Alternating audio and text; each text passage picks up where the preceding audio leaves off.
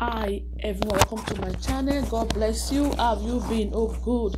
This is Ehiagwina TV. Is a great channel full of God's word, prayers, prophecies, word of knowledge. We have the whole of the Bible on audio playlist. Subscribe and touch the bell. God bless you.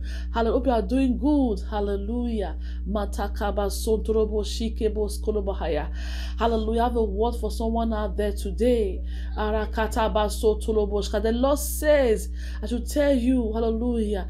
He says, follow my direction. Follow my direction, says the Lord. Because you've been so confused in the things you're trying to do. The Lord said, follow my direction. Follow my direction, says the Lord. Listen to me and follow my direction.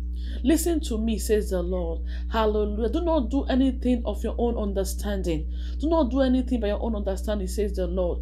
Follow my direction and you will not regret it, says the Lord. Hallelujah. He said, listen to me, listen to me, listen to me, says the Lord, and follow my direction. I will never regret it.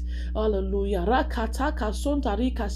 God bless you. God bless you. He's well with you in Jesus' name. If you're that person, pray prayerfully. Follow God's direction. Pray, let God talk to you.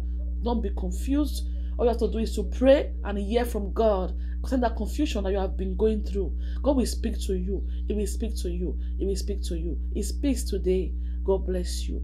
For that person, go and pray. Go and pray. You can even do some fasting. Let God speak to you so you'll not be confused anymore. God's direction is the best. So you'll not go and do anything wrong. Amen. If you're not born again, you are watching me. What are you waiting for? Give your life to Christ. Jesus Christ is real. He's alive. Hallelujah. It's not a man's story. It's true. Even the historians have it written in their historian books when they were not even preaching, but they had to mention Christ because of what they were writing. So say the prayer of salvation after me. Say, Lord Jesus, today I accept you into my heart. Be my Lord, be my Savior. I believe you died for me. I believe you were buried. On the third day you rose up again from the dead. Lord Jesus, from today I'm yours. God in heaven, thank you for sending your son to die for me.